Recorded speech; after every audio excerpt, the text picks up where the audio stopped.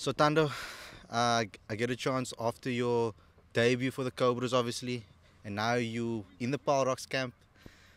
Just tell me, how are you feeling right now, this time in your career? Obviously, it's exciting time to be sharing a change room with such experienced players. The knowledge that's being passed around in the change room is unbelievable. The team atmosphere, the vibe, it's really nice. So I'm really enjoying my cricket in this part of my career, and I'm just trying to learn as much as possible from the experienced guys as well. Obviously, Faf arrived today, so I'm just trying to have as many chats as possible with him before the campaign actually starts.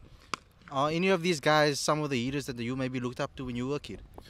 Some of them are new guys on the block, so I haven't watched that much of them. But obviously, past few years, I've obviously watched guys on TV, looked up to them, and then it's a dream come true to be sharing a change room and a field with them. Hopefully, yeah. So we know about the Ntini name, and I don't want to go on and buffle about that. And you want to obviously be your own player and your own person. Can you maybe take me through your time as a child, growing up with a father, obviously being Makai Ntini, and just tell me a little bit about the stories we've heard about the times when you were in the hotel lobbies playing with some of your players. Can you maybe mention some of those stories with me?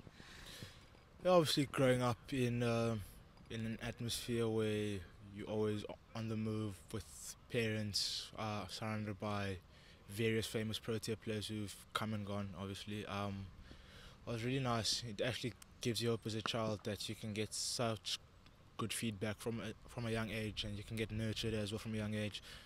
So that really gave my career a boost and gave me the motivation that I can actually make it in the professional cricket world.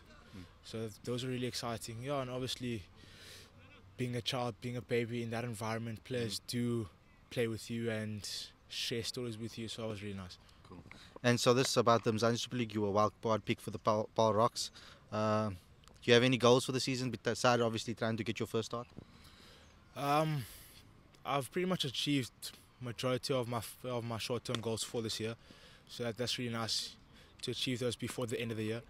Obviously now that the Mzansi League is starting, obviously one of my few goals is to try and leave here a better cricketer than I was when I arrived. And even if I don't get that much game time, it's still a privilege and an honour to be surrounded by such cricket players and a lot of Protea players that I can learn from, which is top class. So just a word to the fans out there. We know that you're getting a massive following now on social media. Can you just give them a small little message? Um, no matter how tough it can get, I think all you have to do is keep believing and trust the process. Thanks, Tano. No worries, man. Thank you. Thank you.